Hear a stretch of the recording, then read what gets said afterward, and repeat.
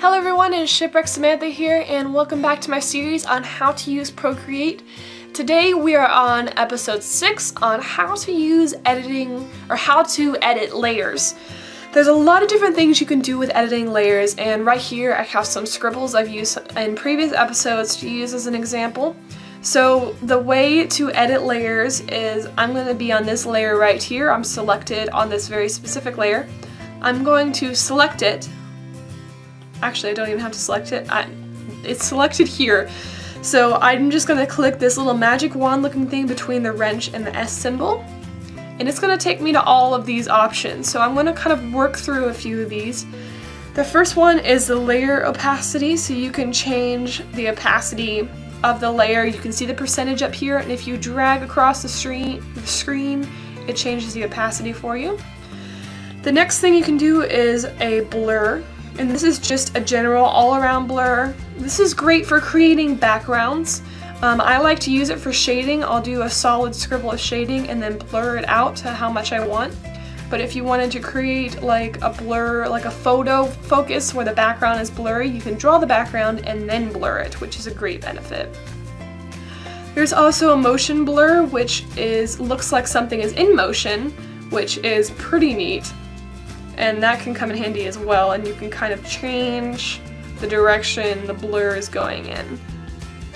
The next one is perspective blur, so you can pick the direction the blur is going in and then blur it. So you can see this area isn't as blurry as the others. So this is the least blurry area and it becomes more blurry. So you can change the direction the blur is going and where it is that way.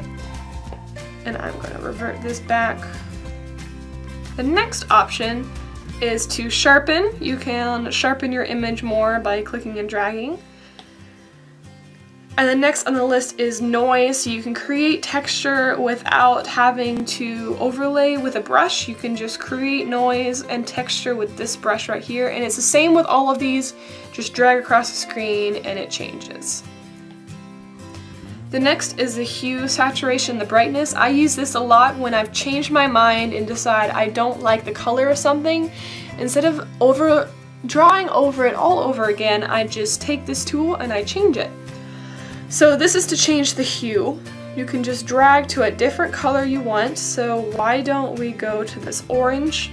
You can change the saturation here, so I'm going to make it more saturated.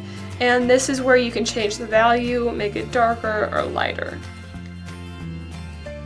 And then these are very similar. This is the color balance, so you can say I want it to be more of a blue hue, less of a green hue, and then more of a yellow hue. And you can see how that affects it. And you can go to these different areas. So this is for the highlights only, so you can see how it's changing the lighter colors. This is for adding the midtones.